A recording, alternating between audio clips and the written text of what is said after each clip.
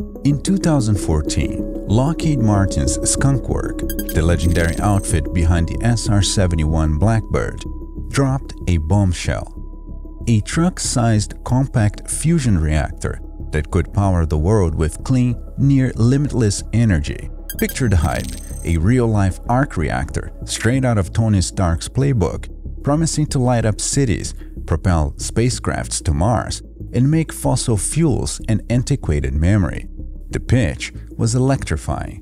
A 100-megawatt fusion machine, just 2 by 3 meters, leveraging a clever high-beta magnetic design to tame plasma hotter than the sun's core.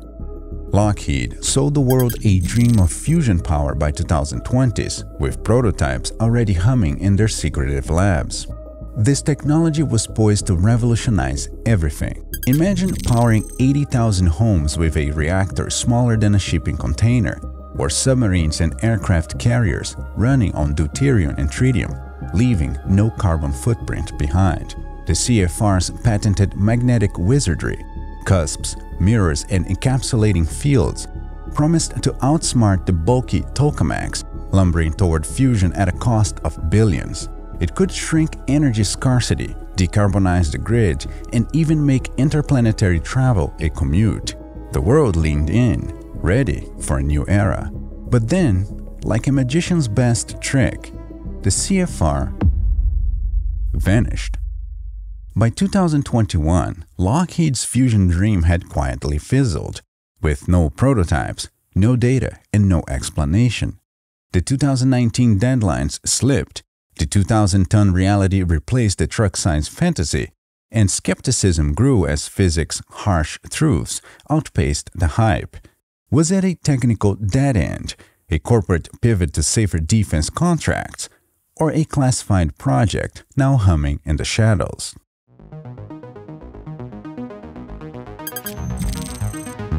Unlike the giant tokamaks used in fusion research, Lockheed's CFR used a different design, a magnetic mirror and cusp configuration.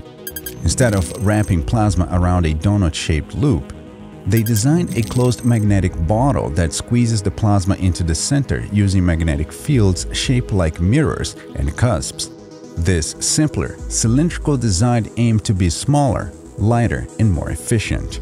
The big selling point: it could reach high beta conditions, meaning the plasma pressure would match the magnetic field pressure, allowing for more fusion reactions in a smaller space. In fusion reactors, there is always a fight going on. The plasma pressure wants to expand outward, while the magnetic field is trying to squeeze it in. The balance between these two forces is measured by a parameter called beta, the ratio of plasma pressure to magnetic field pressure. Low beta means the magnetic fields dominate, and you need huge magnets and massive structures to keep the plasma stable.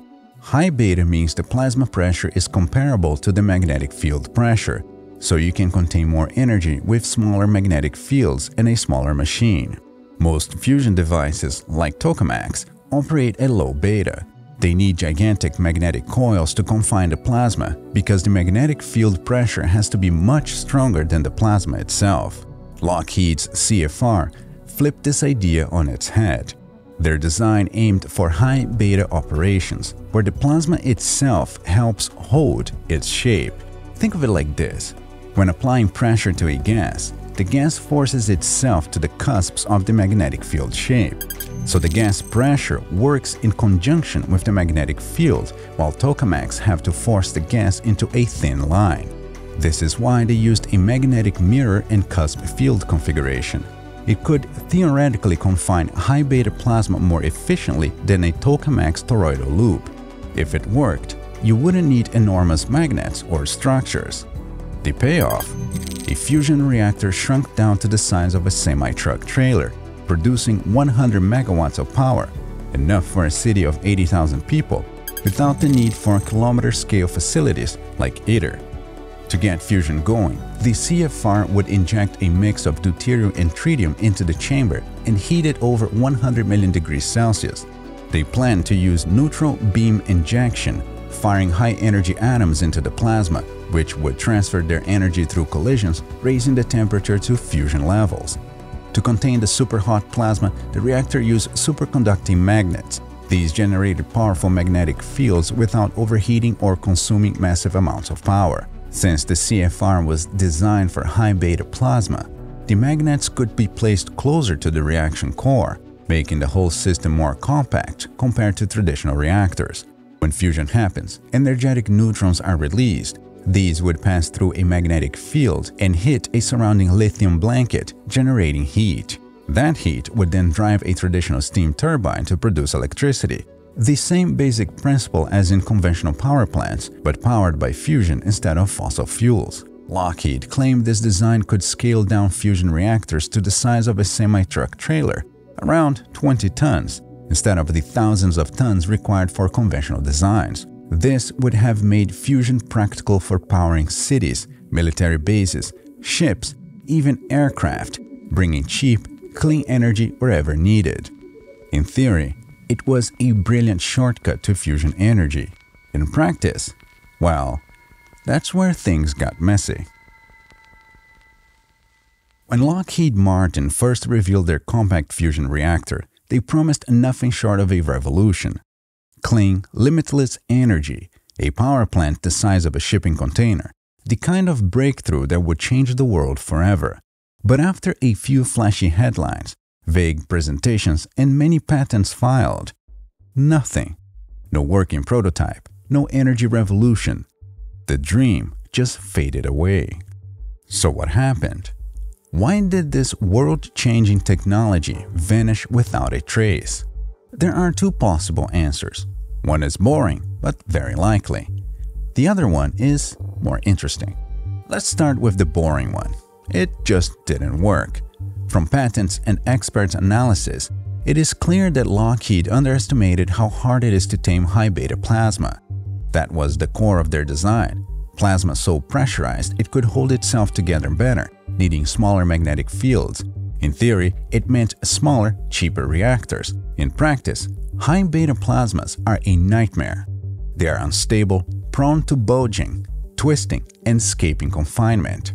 Lockheed's approach using magnetic mirrors and cusp fields had been tried before and failed. The same problems resurfaced. Plasma simply leaked out, and they couldn't reach the energy levels needed for a real fusion reaction. There was also no public evidence they ever got close to net energy gain. No Q bigger than 1, not even a solid proof-of-concept reactor. Meanwhile, startups like Helion and TAE Technologies started making real measurable progress. The spotlight shifted, and Lockheed's big promise quietly dissolved into R&D obscurity. Most likely, the CFR project was a costly experiment that hit the same physics brick wall as everyone else. Rather than admit defeat, Lockheed simply went silent. But then there is the other theory. The fun one. What if it actually worked?